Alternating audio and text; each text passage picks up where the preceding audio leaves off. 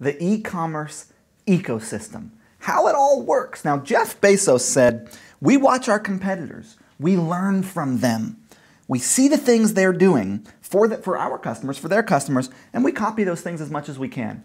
I have taken this same approach over the last 11 years. I have looked at every e-commerce business that looked like it was doing well, that was making the most money. I've looked at all of them, and I've learned from other people in the industry. I've innovated in my own businesses, and I've come up with a sort of complete picture of how e-commerce works. And that's what I'm going to show you right now. It's called the e-commerce ecosystem, and this is it in all of its glory. It's kind of a lot of stuff. Now, it starts with traffic, right? We have these input sources, these places that we are generating visibility for our e-commerce brand. Facebook, Instagram, Pinterest, Google, email, retargeting, comparison shopping engines, and other channels, right? These are kind of the main ones that you're going to be leveraging to generate visibility for your e-commerce brand. Now, that traffic goes a bunch of different places depending on the campaign. We've got traffic that goes to our homepage, traffic that goes to the collection pages on our store, to our product detail pages.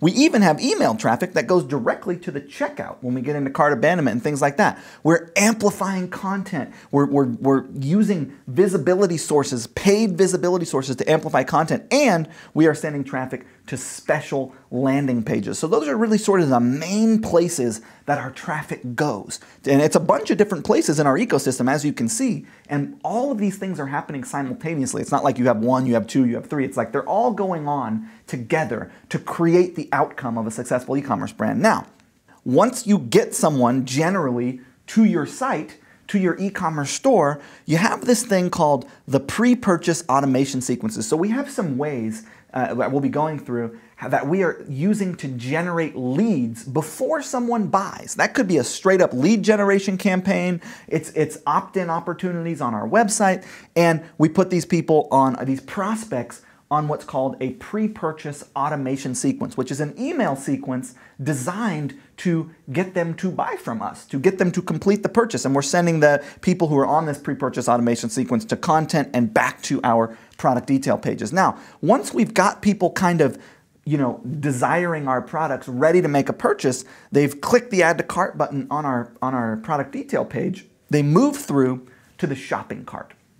The shopping cart, there's some interesting things happening. We have another set of automation sequences because in e-commerce, 68% of people on average will abandon the shopping cart. They'll leave. They won't even, they'll come, they'll look at your products, they'll add it to their cart, and then they'll totally bail. So we have something called a cart abandonment email sequence that is designed to get people back to the shopping cart, back to the checkout, and finish that purchase experience. Now, once they've gone through that and they've actually purchased, we are increasing our average order value by offering an upsell or a tree of upsells. So a one-click upsell where after they purchase, we make an additional relevant offer that allows them to add an item or multiple items or more of the same item to their order through some technology that allows them to purchase without having to enter their credit card details again. It's a great way of increasing the average order value, of having you have the ability to spend more on customer acquisition because you have these things in place that increase your average order value. Finally, they go to a thank you page, and we're going to be breaking down every element of this,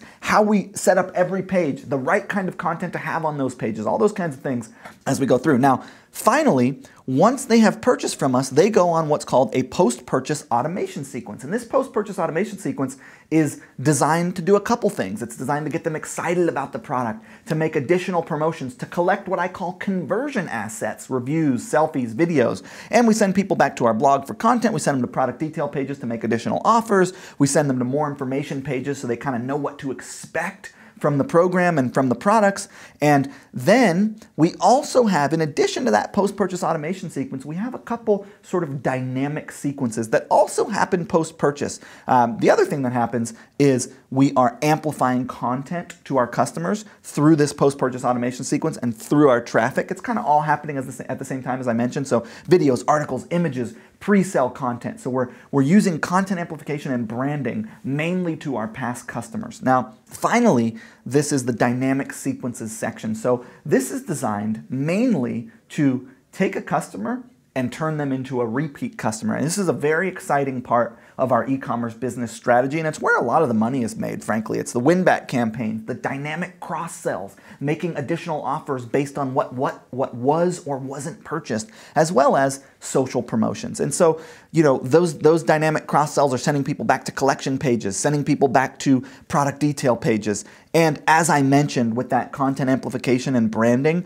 we're using traffic sources such as Facebook, such as Instagram, such as Pinterest to amplify that content to our past customers, people who visit our website, etc. And we're sending people to our blog as well. So this is kind of how this whole thing works together. We also send people to landing pages. It's sort of a lot, as I mentioned. It's a lot of stuff happening, and that's why we're going to break down each section individually. So that is the e-commerce ecosystem. That is how the whole business runs in a nutshell. And it's very exciting, and it's cool, and it's also quite profitable when you set it up the right way.